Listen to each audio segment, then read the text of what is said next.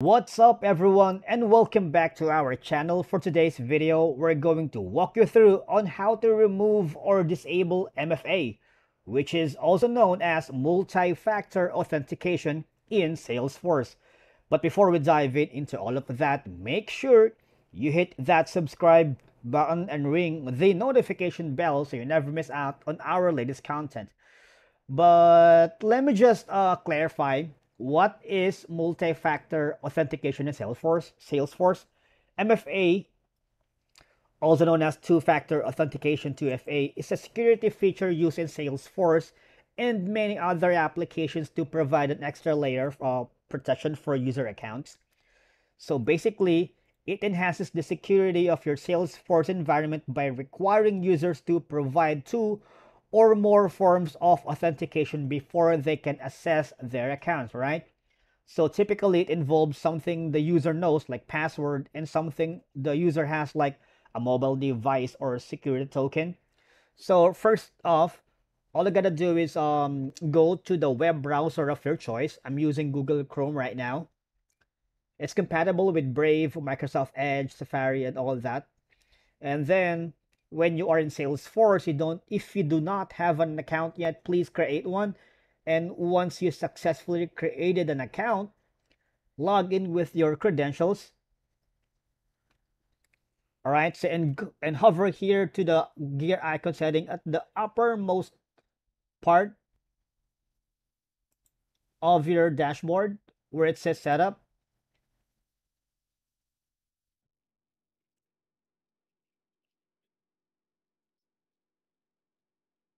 All right, so in your setup,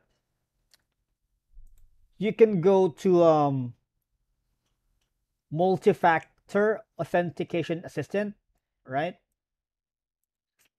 Just go there, right? You will be given a lot of information here. You can review the MFA and whatnot. And also, there's also another step wherein all I gotta do is quick find and type in session setting. When you click on session setting, it will give you to this window. So you have the multi-factor authentication. You can just click that, remove. Okay, that's it. That's a walk in the park for you. Now, if you remove the MFA in Salesforce, definitely it will give you a lot of advantages, because sometimes, MFA can be seen as an inconvenience by users. Disabling it temporarily may improve user experience and reduce the time and effort required for authentication. And also, in some cases, when you are troubleshooting login or access issues, no, you may want to temporarily disable MFA to isolate and identify the problems. And once the issue is resolved, you can re-enable MFA, right? And also, if users are experiencing difficulties with MFA's methods, for example, they have lost their hardware token or have trouble receiving SMS code, temporarily doing that will help them regain access to their accounts, okay? And also, you might want to consider the potential risks and limitations of disabling MFA. So because it has pros and cons, right? So we're going to the cons right now. So disabling MFA weakens the security of your Salesforce accounts. So without the extra layer of protection, accounts become more vulnerable to unauthorized access, especially in the event of password compromise. So disabling MFA may not be compliant with certain security standards of regulations. With when used, it can mandate the use of MFA in certain industries or for certain types of data. So if MFA is disabled, users are more susceptible to phishing attacks, brute force passwords attack, or other security threats that MFA helps mitigate. And finally, disabling MFA should just be a temporary solution.